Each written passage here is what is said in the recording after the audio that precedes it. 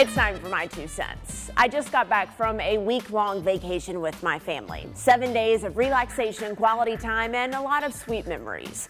It went by too fast, but I'm still so grateful for every day I had with everyone. You know, there's something so refreshing about being around loved ones, especially now that we've all grown up and moved out and are rarely all together. Beach vacations are part of our family's history, from Myrtle Beach to Emerald Isle. Location has changed, our group has grown, we spend our days differently, but many things are the same. Time on the beach, in the pool, or at family dinners. Over the past year, the importance of family time has become top of mind. Because we couldn't see our loved ones as often as we normally do. Because it was a bit more stressful when we did get together. Because beach trips didn't happen. This week meant more than ever.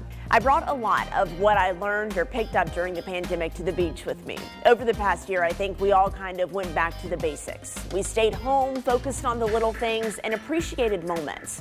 Because of that, I had a newfound appreciation for the slowdown that vacation brings. It allowed me to see it all through a new lens.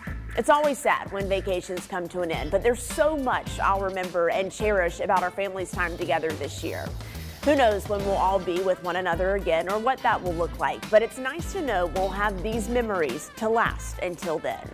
As you look back on and plan your trips this summer, take in each second. Enjoy the things you haven't in the past and soak in all of that quality time.